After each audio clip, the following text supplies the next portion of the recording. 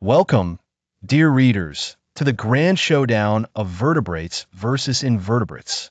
It's like a comedy wrestling match, but with more giggles and fewer wrestling moves. In the left corner, we have the flexible crew, the invertebrates. They're the squishiest, wiggliest of the animal kingdom. No pesky bones to weigh them down. And in the right corner, the backbone brigade, the vertebrates. They're the superheroes with spines, ready to stand tall or swim gracefully. Let's start with the invertebrates.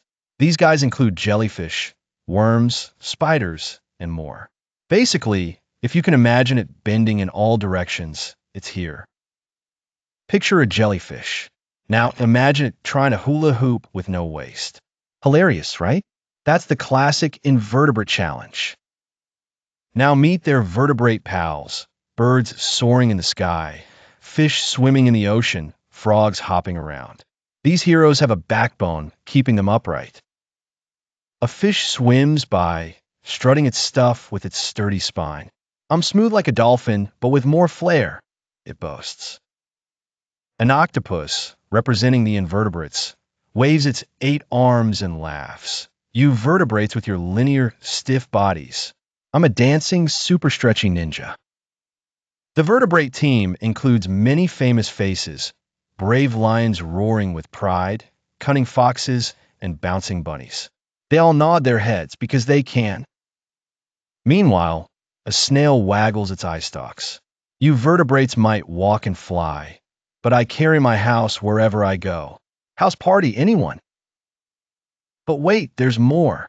Vertebrates have a framework of bones inside. That's why they're able to pull off breakdancing or even just regular dancing. Invertebrates respond, sure, you've got bones inside, but we can squeeze through tiny spaces and, bonus, no backache issues. Imagine a worm trying out for Animal Olympics. Its event? The limbo, as it sneaks under everything. Meanwhile, a squirrel showing off its vertebrate agility leaps from tree to tree, shouting, "Catch me if you can, wriggly friends." Even underwater, the vertebrates have the mighty whales and sleek fish.